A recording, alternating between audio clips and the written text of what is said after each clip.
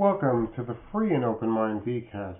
I'm Hardy Brooklyn, And I'm Michelle Wild, where we want to get our guests to live their true self and who are we. and what is your true passion? So I'm just going to do a quick recap and a couple of shout outs. One is I really want to encourage people to check out the episode a couple of episodes ago that we did with the Sharktress. Very good information and powerful information, Yeah. especially with what's going on today in today's time. And her promo code is still available if you want to sign up for any of her workshops that she has coming up. I just want to reach out and ask people, are they working on your boundaries? Are you trying your boundaries? Are you trying boundaries in different situations that you haven't done it before? And how is that going? Send us an email at fun@hardybrooklyn.com or make a comment on the video. So we kind of know that you have tried these things. And is consent working? Are people accepting the no's? Are people accepting you saying, no, I don't want to do this now? And how is that working for you? Hopefully we'll get some feedback. I don't know if anybody's actually even watching it, because I watch it on the YouTube channel and the number doesn't click up with a friend, and then, I don't know. I don't know how the numbers And also, if you have any questions, too. If you want us any questions, if anything you want us to explore more. Yep. Shoot us an email.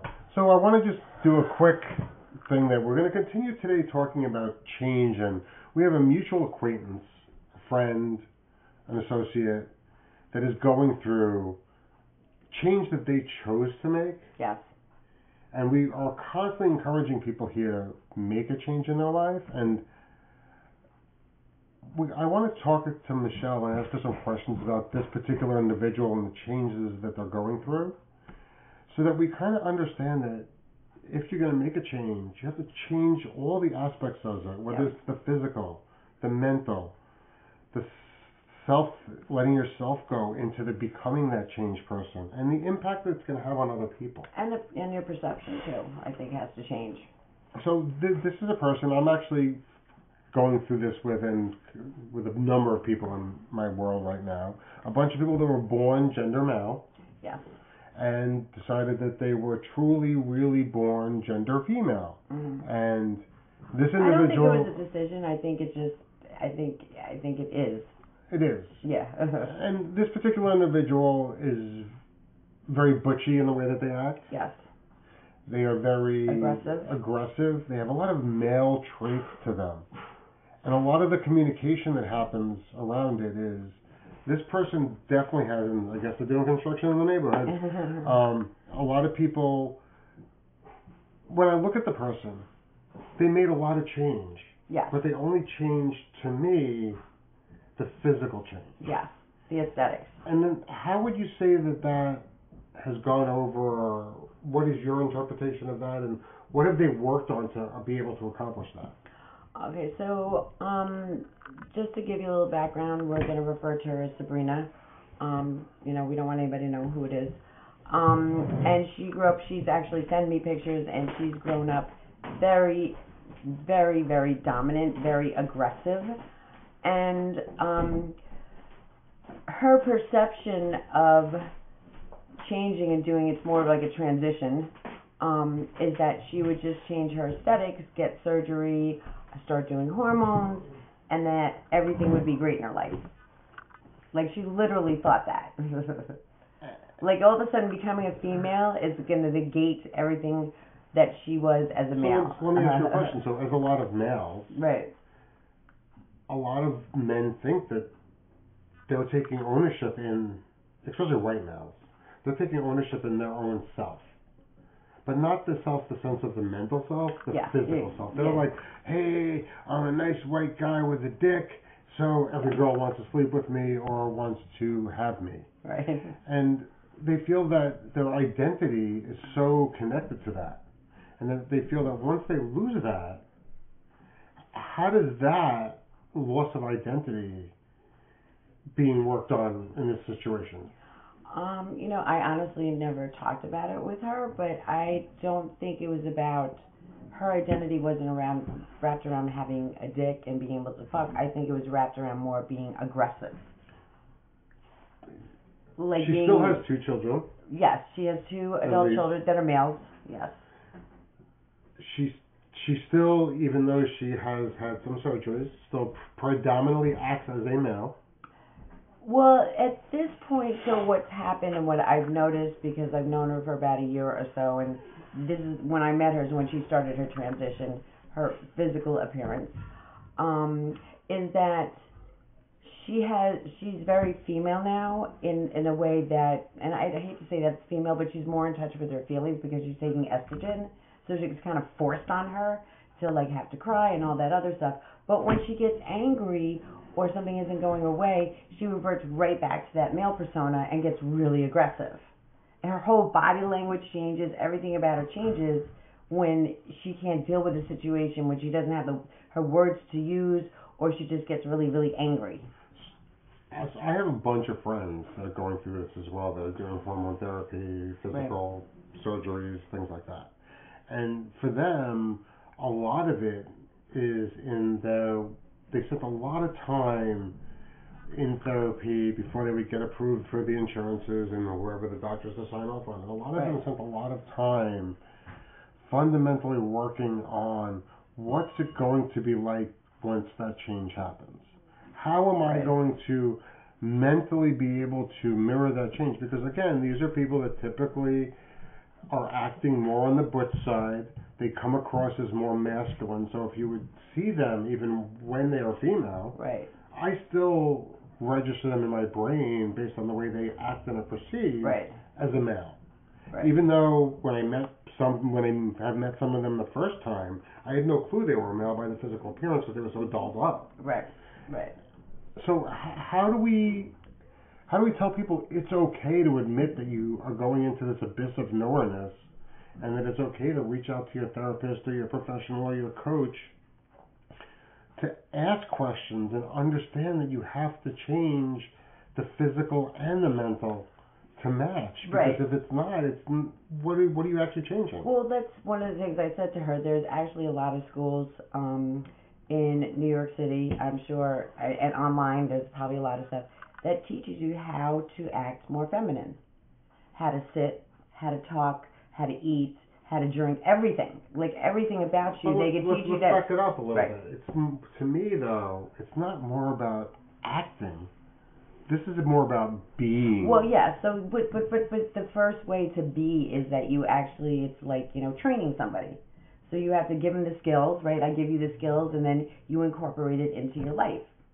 That's how I see it, anyway, right? So, so for this person, I have told her that because I am just her friend. I'm not a therapist. I don't really have knowledge in it, and I really have no desire to. I just opened the door for her, right? That's all I want to do. That's all I'm capable of doing. And so I've told her many things about, being feminine, not only from your mannerism, but like how you take care of yourself, your skin, your hair, everything. Like how you dress, how you present yourself, the things you say to people, right? So how do we? But I get pushback. So how do we look at that? So you're telling me feminine, and by how you take care of yourself, and I'm thinking wow, I'm in the burlesque community, I'm in the music community, and I'm in the burner community, and in all of those different communities, the females act very differently as far as self-care. Right. So but community, when I'm saying this, a very basic thing. We'll just talk about her hair. So, as a guy, I'm sure she had really short hair, and she just washed it and called it a day. So now that she's letting her hair grow longer, there's different things that you have to do to it. Condition it, cut it, color, whatever it is that you're doing, right? That's not necessarily feminine or female. It's just that if you're changing your hair, you have to take care of it in a different way. And she doesn't know anything about that. Even though we have the whole internet that you can do research on, she doesn't know anything about that. So I've just given her basic things about conditioning her skin, because now she's taking estrogen and her skin is different, right? She's out in the sun and things are changing. So I told her you can't just wash your face with soap and water and call it a day anymore. Plus you're over 50. So if you don't want to have wrinkles because you lay in the sun all the time, you need to do X, Y, and Z to take care of yourself. So how do we really get to the root of it? Because a lot of these behaviors, as well as society's constructs, are really going to change for this person. The way that they are perceived is going to has already dramatically changed. And for a lot of my friends, it has changed, and they like a lot of them are like, wow, I didn't realize I was going to be treated this way when I go out because I'm now a female. So now, how do we like encourage people to say, listen, you need to fundamentally understand that when you go out, the world is going to be different. You're a different person. You're not that privileged white male. Yeah. You are now a female, which is basically the unprivileged people of society, that you're looked on as a piece of meat, somebody else's toy, whatever it might be. But that's something that like a lot of these people have not really worked on, and they brush it off as they don't get me or society doesn't understand me. Right. Let's when we look at that though, it's not that society doesn't understand you. It's that you have made a significant change from A to B, whatever it might be. Right. And you've changed the way that the world can see you from A to B. So now you look completely different. And we still have all the baggage, all the paperwork, all of the filing cabinets full of information from the previous world. Right. How do we have those conversations with the people around us? How do we have those conversations even with our therapists? Because in multiple situations, the individuals that I know are not having those conversations with their therapists because they're afraid of those answers. I don't think that they're afraid of the answer. I really believe that people think they're going to transition and that whoever they were before is just going to slough off like shed their skin every couple of months.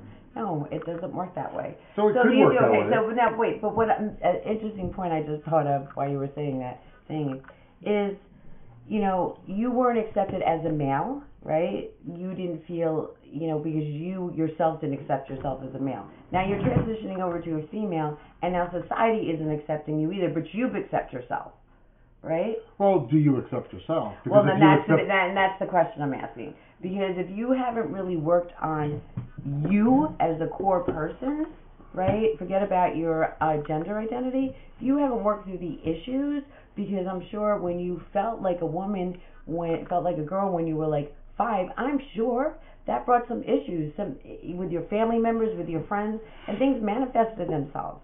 Things that you hid forever and ever, you know. And so you really need to work at the core of all of that and get yourself healthy before you can actually like be a full woman or man, whatever you're transitioning to. And it's really hard for people. Like the first thing I realized, I was just hiking with somebody that is going through this process, is like we get to a bunch of trees and we're like, oh, everybody go take a pee quick, and she was just like, okay. And then when she got to the tree, she kind of had to think twice about it. It was like, now this is a whole logistical thing that I haven't mentally changed in my mind. Right. That what does society find as acceptable? What am I going to be comfortable doing? And that's just a small example of going to the bathroom with a bunch of guys after a hiking trip. Right. Yeah. Which is, that's like, whoa. Like the first time that happens, the emotional and the mental stuff that you're going through, you need to work through and have those conversations to be prepared for this. Because if somebody's going through this change that they really want and they really desire, don't we want them to have the best outcome? Yes, but yes, definitely. Because the truth of the matter is, you can't run away from yourself. It doesn't make a difference what gender you are. You can't run away from yourself. So whatever issues you had, you know, as the male, you're just carrying it over to the female. In my friend's case, I think she was running away from being male, right? I would agree. I think that there was a connotation that she had around her male persona, right? Based on the kids, the family life, the job that she did, and the way that she did her job. Right. I mean, it was all conducive to a passive aggressive female is how she worked the job, but she came across as, ooh, I'm the tough person. Right. Well, she, you know, over exaggerated being a male because in her head she felt like she was a female, so that's what she projected out into the world.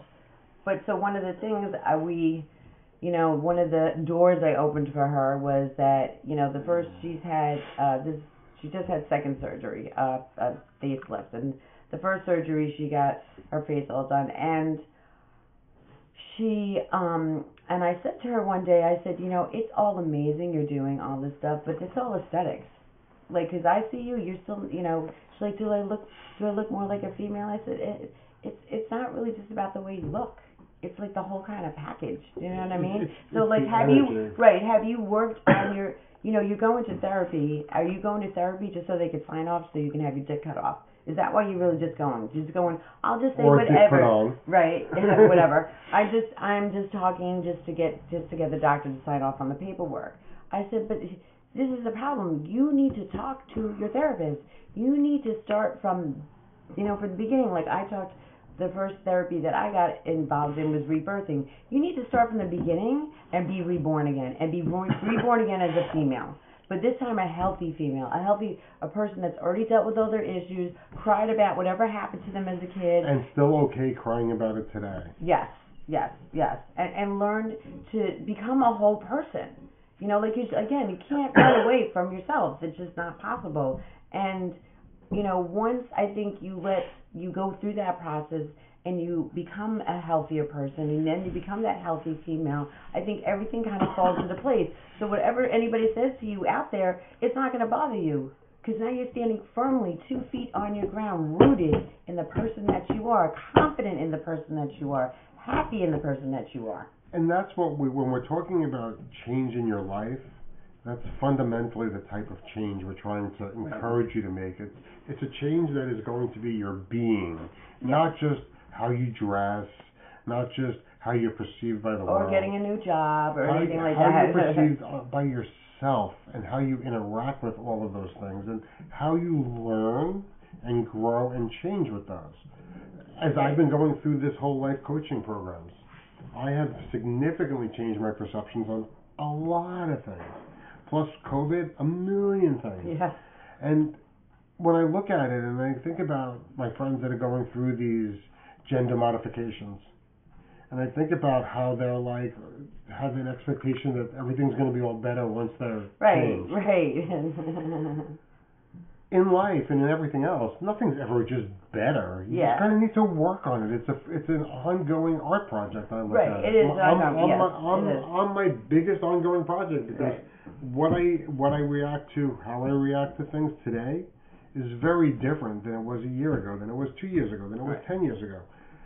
And so all of these people that are going through genders, like let's look at the deep rooted and say, listen, now when I walk out of the house, I am a piece of meat. Right.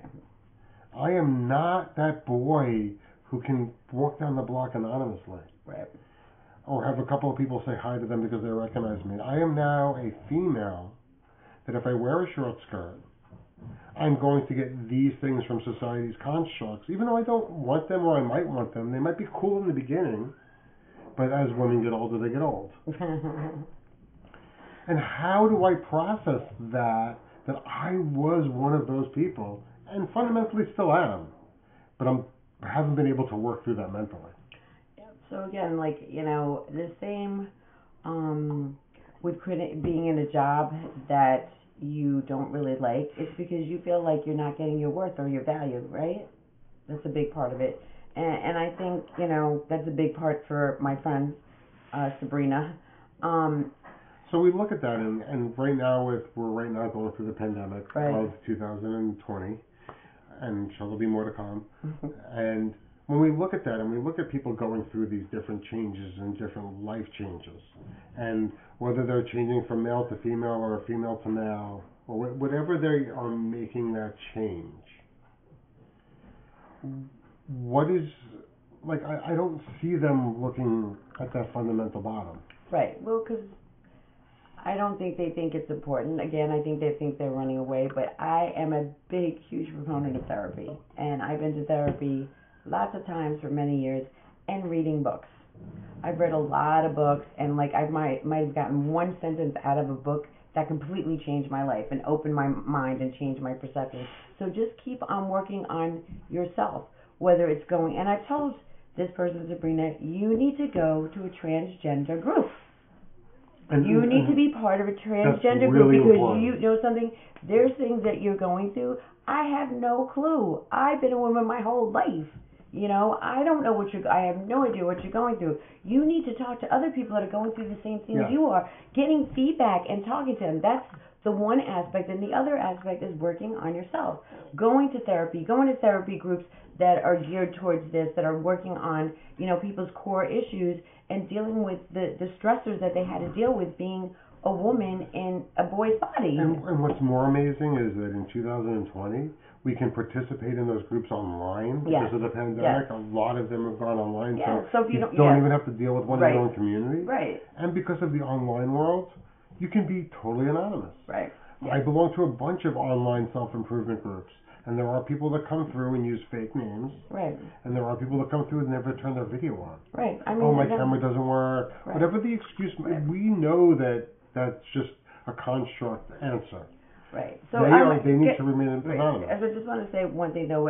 All this stuff that I've been telling her since the day I met her, it's like she didn't want to. Because I think she knew that there was she had a lot of baggage. We all had traumatic childhoods in one way or another, okay? And nobody's life is exactly perfect, even if you have a gazillion $million, right? So so she, you know, she was fighting it. And she wasn't fighting me, and she was fighting all the stuff that she would have to deal with, because you know what? It's not easy. No, it's not. It's difficult. It's gut-wrenching, and the worst part is sitting home alone. And she said this to me, like, I'm so lonely. I said, you know what? You have to sit with that. There is nothing I could do. There's nothing. Right. Me sitting next to you is not going to change that loneliness feeling. Right. You need to sit with those feelings. You have to be a big girl, put your big girl pants on, and like you have to just work through it. And it's not like a marathon, that 25th mile. You can make it. You could do it. And it's not just that physical change that these people are going through that are going to make that lonely feeling go away. Right. And hopefully they won't misuse the change. Right. As a woman, it's a lot easier to get someone to go home with you. Right. So you don't have that loneliness. Right. And, you know, what is the ultimate end game right. goal? And then that's what I'm saying. You're perpetuating, you know, the same issues you had as the male. You're just going to bring it over to being a female. Right. So, like, you know, what kind of changes are you really making? What, you change your face and now you're putting a dress on and wearing makeup? So I really want to encourage anybody that listens to any of my podcasts, like, seek professional help. Yes. Seek qualified mental health. Yes. And if you can't get it in your hometown, Google the interwebs. Yeah, YouTube. There's somebody that will do it for you, and there's places on YouTube that you can watch videos of how to pick the right person for yourself. Yes, and there's a million gazillion books out there, you know, that you could just start reading, and do research on a therapist that's going to be able to help you with you and your issues and be empathetic to what you're going through. So, just to recap, do you think that Sabrine is going to have a positive outcome, or do you think that she's going to be able to work through these issues, or it's going to be more of setback suicide?